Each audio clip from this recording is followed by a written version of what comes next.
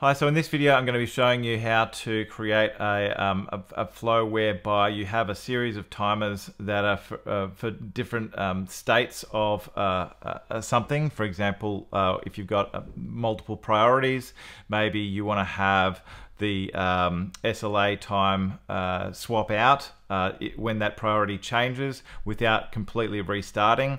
For example, if you've got somebody submits a 2-hour, a high priority ticket, and then the agent sees that, actually this is a normal priority ticket. They move it to a normal priority, but when they do that, an hour and a half has already taken place.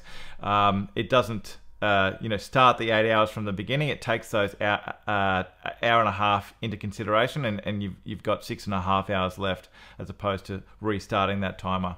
So the way that works is you set a unique identifier in the trigger that starts all of these timers.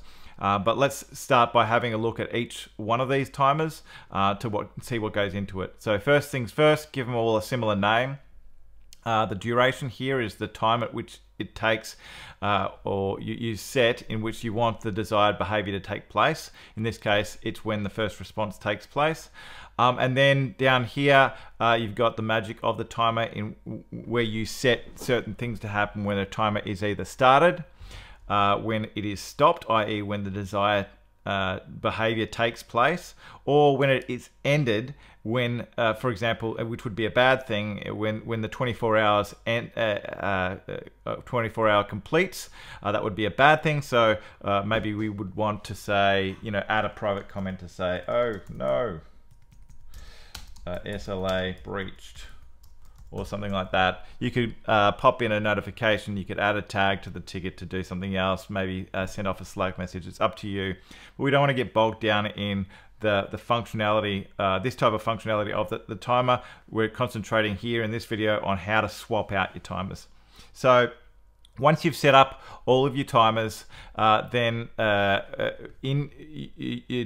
you've got your start triggers here. You can create triggers to start them, the timers, and create triggers to stop them. So you will need to click on Create Trigger next to the timers, as I've already done with these three. We've still got one to go.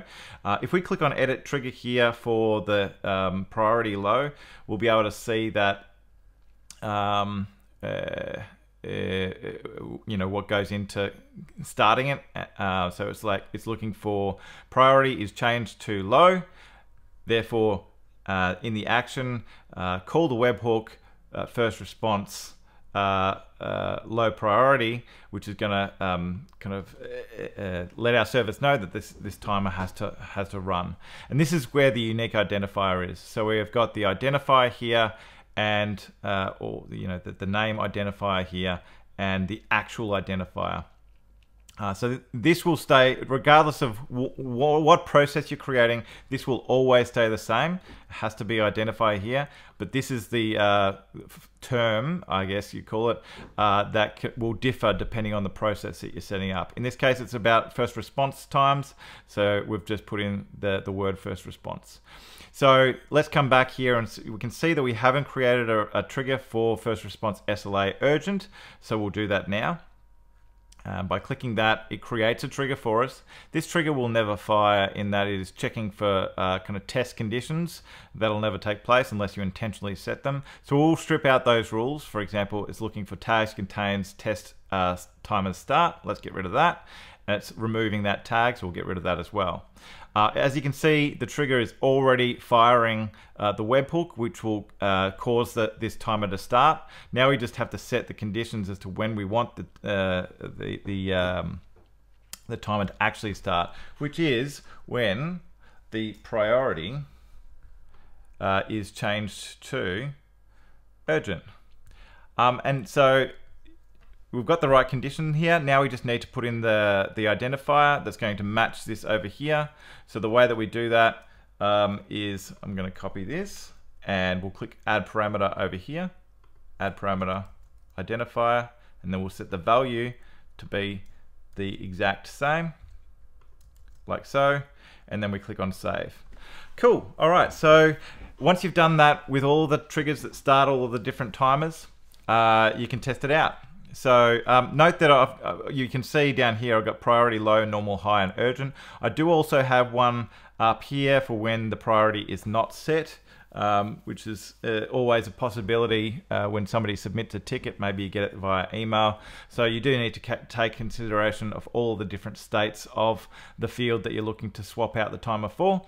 Yeah, let's just try this out and you'll see how it works. So I'm going to create a new ticket here. Let's just create any old ticket here. I'm just going to create test and submit. And then when this ticket is created, we'll be able to see that a trigger has fired. The priority has not been set. So we can see here the first response SLA priority is not set, 36 hours. Now what we can do is we can change the priority to, say, for example, normal. And in doing that, a trigger will fire. So we'll be able to see in the events log here, the trigger app timers start first response normal has fired. And we can see over here that in the log of what's happened, we can see that the timer has been edited from 36 hours to 8 hours. And we can see that it's now going to complete in 8 hours. Now we've also got that rule inside the timer to let us know how many minutes we've got remaining. Like so.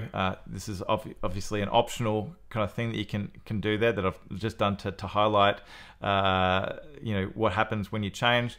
Let's do that again for the urgent timer, which we set up the trigger for just before. So I'm going to change it to urgent here, and we'll submit that again, and then we'll be able to see another trigger fire to apply the urgent timer. And we'll be able to see that the urgent timer has now been applied, priority equals urgent, and we can see that our time remaining is 28 minutes. Note that it is 28 minutes and not 30 minutes because it is swapping out the timer, not simply starting the timer from scratch. So yeah, hopefully that gives you an idea as to how to set up interchangeable timers to be able to kind of create flows like this. If you've got any questions, be sure to email support@sweethawk.com. Thanks for watching.